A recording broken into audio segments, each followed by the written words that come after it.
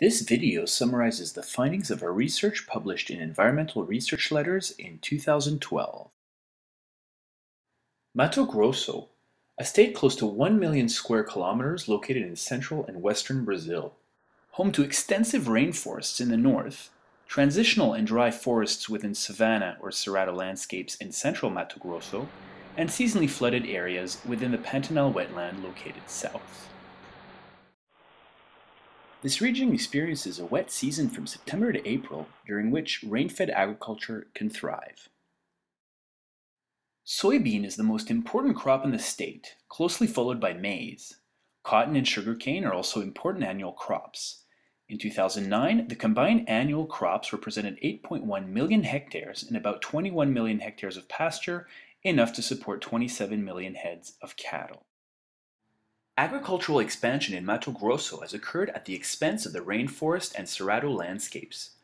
Research has shown intensive land use changes from forest to pasture and pasture to cropland in the first half of the 2000 to 2010 decade, with possible impacts on hydrology, particularly evapotranspiration processes, which represent the combination of evaporation from the soil and transpiration from plants, seen here as ETC for crops, ETF for forests, and ETP for pasture in this research.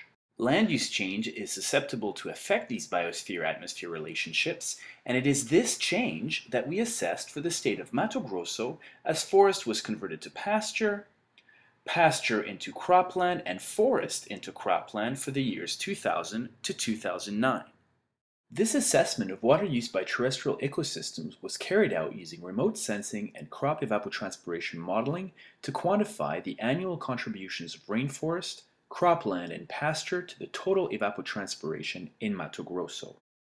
Our results show a decrease in rainforest evapotranspiration from 50% to 40% of total evapotranspiration at an annual rate of 16.2 cubic kilometers per year. At the same time, cropland evapotranspiration doubled, but this increase was offset by the decline in pasture evapotranspiration. Pasture fluxes were at least 5 times larger than the cropland fluxes. This figure shows the combination of cropland and pasture evapotranspiration, labeled here as agriculture, and whose contributions to total evapotranspiration remained between 15 and 20% as a result of the pasture offset, as well as an important drop in fluxes in 2005-2006 due to climatic and economic factors. Total evapotranspiration increased significantly in the south and decreased significantly in the northern part of the state, while forest evapotranspiration decreased significantly in the northern part of the state.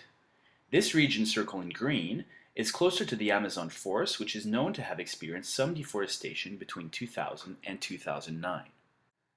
Agricultural evapotranspiration increased significantly in the central part of the state for soybean and the northern part of the state for pasture, while pasture evapotranspiration decreased significantly in the central and southern part of Mato Grosso.